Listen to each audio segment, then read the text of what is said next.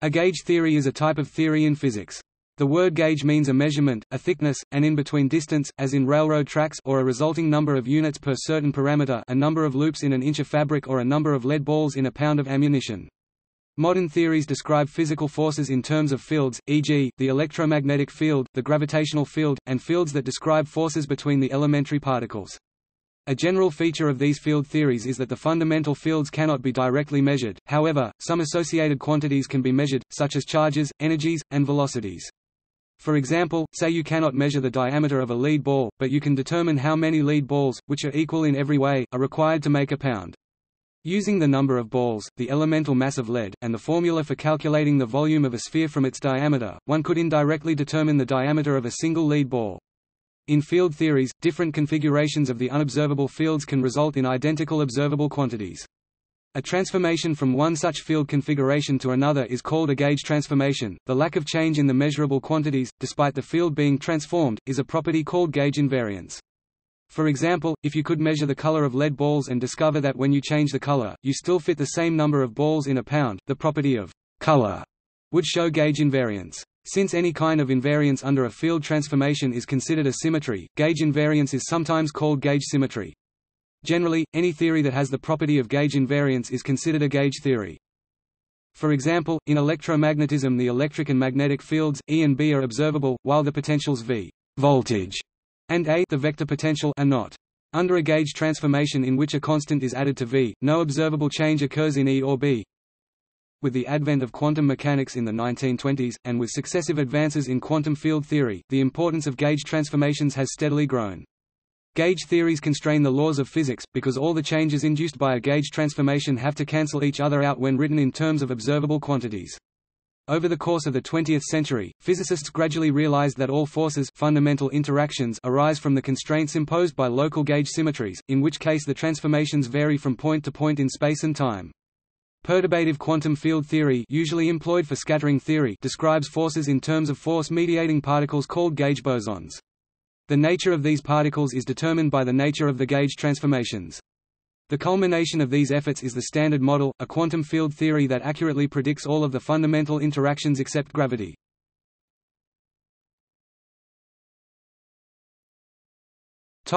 History and importance. The earliest field theory having a gauge symmetry was Maxwell's formulation, in 1864–65, of electrodynamics, a dynamical theory of the electromagnetic field. The importance of this symmetry remained unnoticed in the earliest formulations. Similarly unnoticed, Hilbert had derived Einstein's equations of general relativity by postulating a symmetry under any change of coordinates. Later Hermann Weyl, inspired by success in Einstein's general relativity, conjectured incorrectly, as it turned out in year 1919 that invariance under the change of scale or gauge, a term inspired by the various track gauges of railroads, might also be a local symmetry of electromagnetism. Although Weyl's choice of the gauge was incorrect, the name gauge stuck to the approach. After the development of quantum mechanics, Weyl, Fock and London modified their gauge choice by replacing the scale factor with a change of wave phase, and applying it successfully to electromagnetism. Gauge symmetry was generalized mathematically in 1954 by Chen-Ning Yang and Robert Mills in an attempt to describe the strong nuclear forces.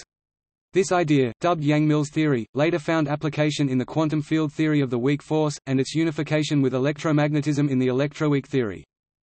The importance of gauge theories for physics stems from their tremendous success in providing a unified framework to describe the quantum mechanical behavior of electromagnetism, the weak force and the strong force.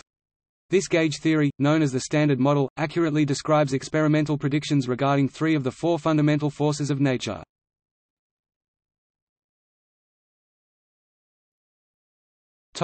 In classical physics.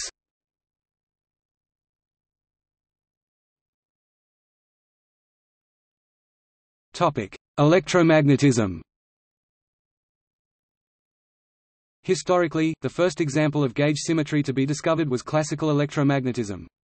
A static electric field can be described in terms of an electric potential voltage that is defined at every point in space, and in practical work it is conventional to take the Earth as a physical reference that defines the zero level of the potential, or ground. But only differences in potential are physically measurable, which is the reason that a voltmeter must have 2 probes, and can only report the voltage difference between them. Thus one could choose to define all voltage differences relative to some other standard, rather than the Earth, resulting in the addition of a constant offset. If the potential V V is a solution to Maxwell's equations, then, after this gauge transformation, the new potential V plus C V V plus C is also a solution to Maxwell's equations, and no experiment can distinguish between these two solutions. In other words, the laws of physics governing electricity and magnetism, that is, Maxwell equations, are invariant under gauge transformation. Maxwell's equations have a gauge symmetry. Generalizing from static electricity to electromagnetism, we have a second potential, the magnetic vector potential A, which can also undergo gauge transformations. These transformations may be local. That is, rather than adding a constant onto V, one can add a function that takes on different values at different points in space and time. If A is also changed in certain corresponding ways, then the same E and B fields result.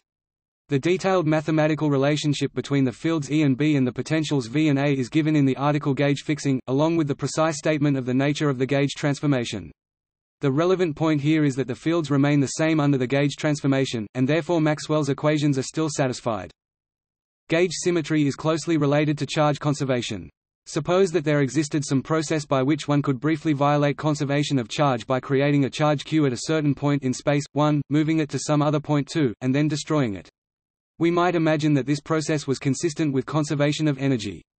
We could posit a rule stating that creating the charge required an input of energy E1 equals QV1 and destroying it released E2 equals QV2, which would seem natural since QV measures the extra energy stored in the electric field because of the existence of a charge at a certain point. Outside of the interval during which the particle exists, conservation of energy would be satisfied, because the net energy released by creation and destruction of the particle QV2-QV1, would be equal to the work done in moving the particle from 1 to 2 QV2-QV1. But although this scenario salvages conservation of energy, it violates gauge symmetry. Gauge symmetry requires that the laws of physics be invariant under the transformation V plus C V plus C, which implies that no experiment should be able to measure the absolute potential, without reference to some external standard such as an electrical ground. But the proposed rules E1 equals QV1 and E2 equals QV2 for the energies of creation and destruction would allow an experimenter to determine the absolute potential, simply by comparing the energy input required to create the charge q at a particular point in space in the case where the potential is V and V plus C V plus C respectively. The conclusion is that if gauge symmetry holds, and energy is conserved, then charge must be conserved.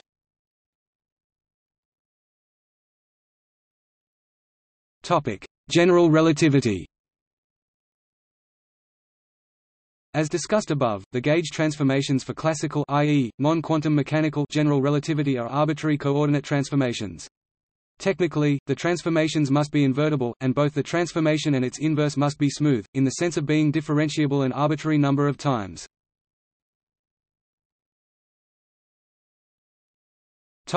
An example of a symmetry in a physical theory, translation invariance.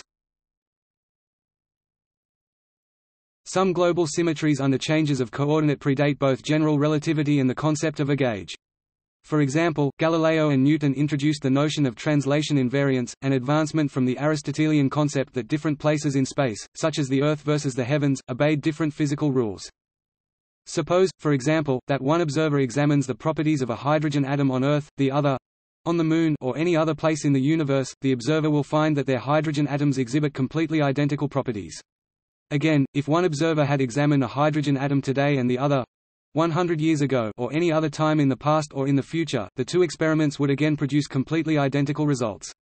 The invariance of the properties of a hydrogen atom with respect to the time and place where these properties were investigated is called translation invariance.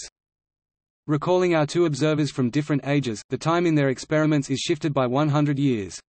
If the time when the older observer did the experiment was t, the time of the modern experiment is t plus 100 years. Both observers discover the same laws of physics. Because light from hydrogen atoms in distant galaxies may reach the Earth after having traveled across space for billions of years, in effect one can do such observations covering periods of time almost all the way back to the Big Bang, and they show that the laws of physics have always been the same. In other words, if in the theory we change the time t to t plus 100 years or indeed any other time shift, the theoretical predictions do not change.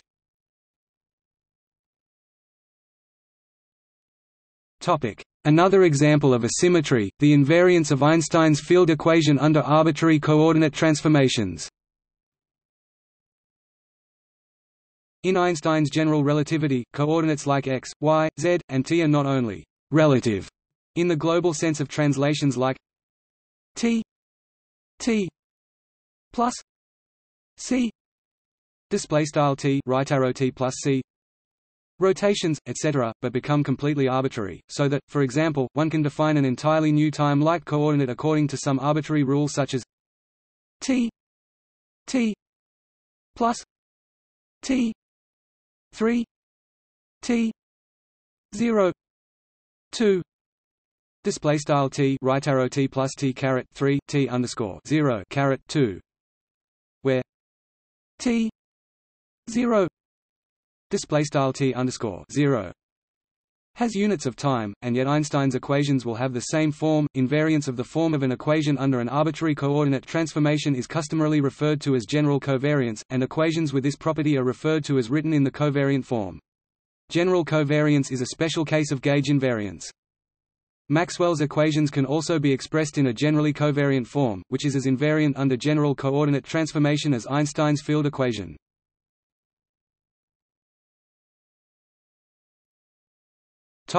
In quantum mechanics.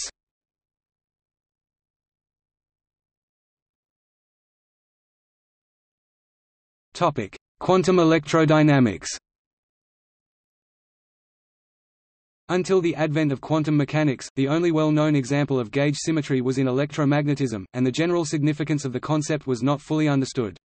For example, it was not clear whether it was the fields E and B or the potentials V and A that were the fundamental quantities. If the former, then the gauge transformations could be considered as nothing more than a mathematical trick.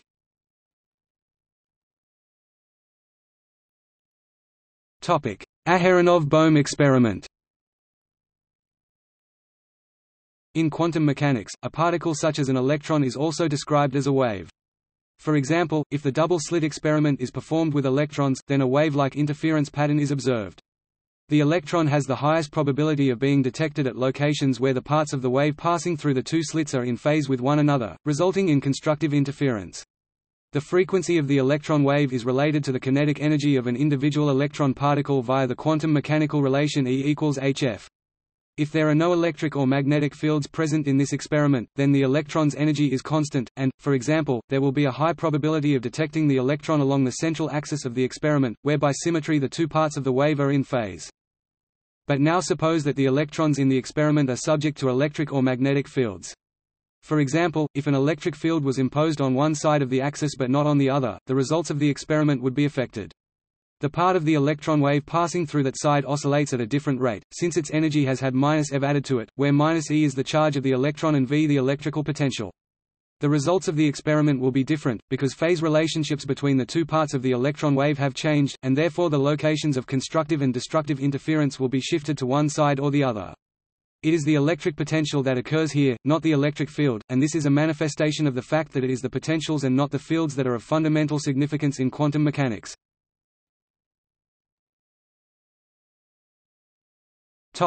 Explanation with potentials. It is even possible to have cases in which an experiment's results differ when the potentials are changed, even if no charged particle is ever exposed to a different field. One such example is the Aharonov-Bohm effect, shown in the figure. In this example, turning on the solenoid only causes a magnetic field B to exist within the solenoid. But the solenoid has been positioned so that the electron cannot possibly pass through its interior. If one believed that the fields were the fundamental quantities, then one would expect that the results of the experiment would be unchanged. In reality, the results are different, because turning on the solenoid changed the vector potential A in the region that the electrons to pass through. Now that it has been established that it is the potentials V and A that are fundamental, and not the fields E and B, we can see that the gauge transformations, which change V and A, have real physical significance, rather than being merely mathematical artifacts.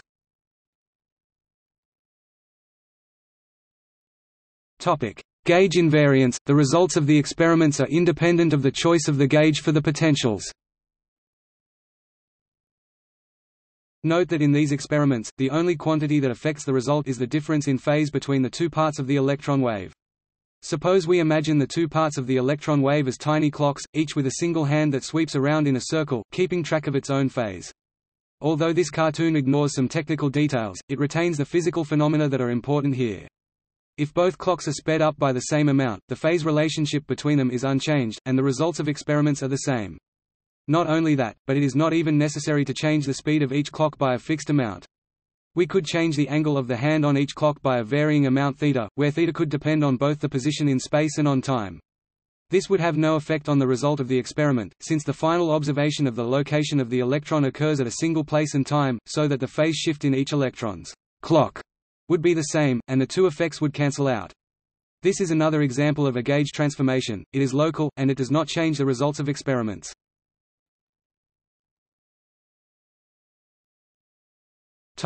Summary. In summary, gauge symmetry attains its full importance in the context of quantum mechanics. In the application of quantum mechanics to electromagnetism, i.e., quantum electrodynamics, gauge symmetry applies to both electromagnetic waves and electron waves. These two gauge symmetries are in fact intimately related. If a gauge transformation θ is applied to the electron waves, for example, then one must also apply a corresponding transformation to the potentials that describe the electromagnetic waves. Gauge symmetry is required in order to make quantum electrodynamics a renormalizable theory, i.e., one in which the calculated predictions of all physically measurable quantities are finite. Types of gauge symmetries. The description of the electrons in the subsection above as little clocks is in effect a statement of the mathematical rules according to which the phases of electrons are to be added and subtracted. They are to be treated as ordinary numbers, except that in the case where the result of the calculation falls outside the range of 0 θ, wrap around into the allowed range, which covers a circle. Another way of putting this is that a phase angle of, say, 5 degrees is considered to be completely equivalent to an angle of 365 degrees.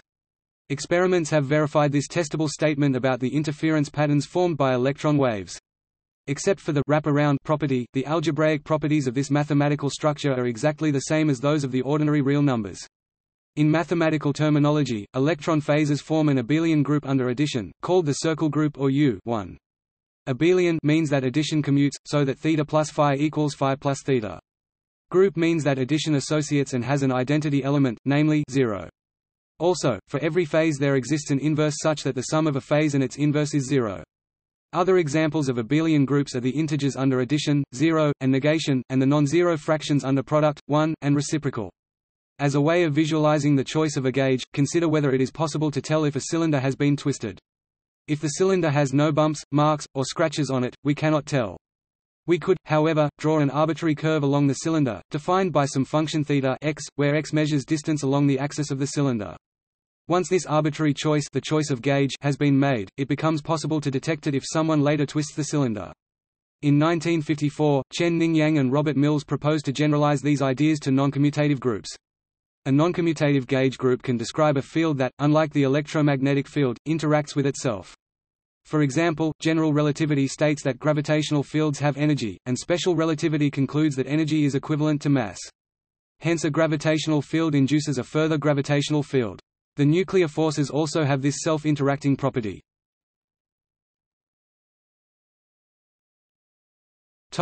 Gauge bosons. Surprisingly, gauge symmetry can give a deeper explanation for the existence of interactions, such as the electric and nuclear interactions. This arises from a type of gauge symmetry relating to the fact that all particles of a given type are experimentally indistinguishable from one another. Imagine that Alice and Betty are identical twins, labeled at birth by bracelets reading A and B. Because the girls are identical, nobody would be able to tell if they had been switched at birth. The labels A and B are arbitrary, and can be interchanged. Such a permanent interchanging of their identities is like a global gauge symmetry.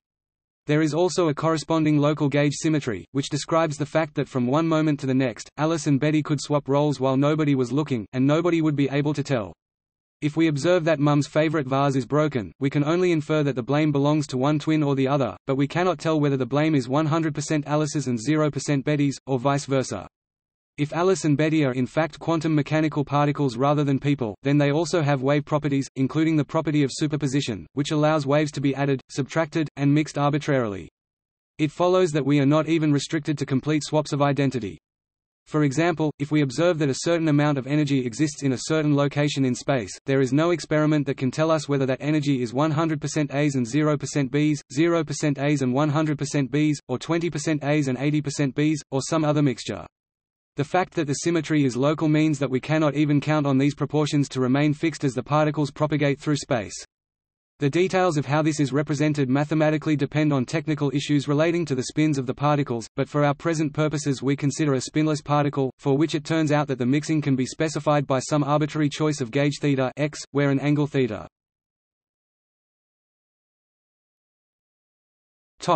0 degrees represents 100% A and 0% B, θ.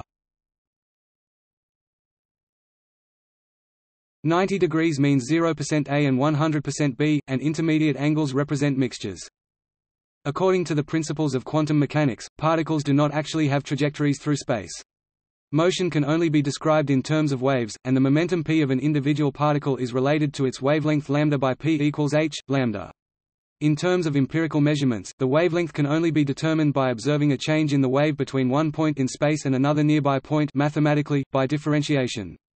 A wave with a shorter wavelength oscillates more rapidly, and therefore changes more rapidly between nearby points. Now suppose that we arbitrarily fix a gauge at one point in space, by saying that the energy at that location is 20% A's and 80% B's. We then measure the two waves at some other, nearby point, in order to determine their wavelengths. But there are two entirely different reasons that the waves could have changed. They could have changed because they were oscillating with a certain wavelength, or they could have changed because the gauge function changed from a 20 to 80 mixture to, say, 21 to 79. If we ignore the second possibility, the resulting theory doesn't work. Strange discrepancies in momentum will show up, violating the principle of conservation of momentum. Something in the theory must be changed. Again, there are technical issues relating to spin, but in several important cases, including electrically charged particles and particles interacting via nuclear forces, the solution to the problem is to impute physical reality to the gauge function θ x. We say that if the function θ oscillates, it represents a new type of quantum mechanical wave, and this new wave has its own momentum p equals h, lambda, which turns out to patch up the discrepancies that otherwise would have broken conservation of momentum. In the context of electromagnetism, the particles A and B would be charged particles such as electrons, and the quantum mechanical wave represented by θ would be the electromagnetic field. Here we ignore the technical issues raised by the fact that electrons actually have spin 1/2, not spin 0. This oversimplification is the reason that the gauge field θ comes out to be a scalar, whereas the electromagnetic field is actually represented by a vector consisting of V and A. The result is that we have an explanation for the presence of electromagnetic interactions. If we try to construct a gauge symmetric theory of identical, non-interacting particles, the result is not self-consistent, and can only be repaired by adding electric and magnetic fields that cause the particles to interact. Although the function θ x describes a wave, the laws of quantum mechanics require that it also have particle properties. In the case of electromagnetism, the particle corresponding to electromagnetic waves is the photon. In general, such particles are called gauge bosons, where the term boson refers to a particle with integer spin. In the simplest versions of the theory, gauge bosons are massless, but it is also possible to construct versions in which they have mass, as is the case for the gauge bosons that transmit the nuclear decay forces.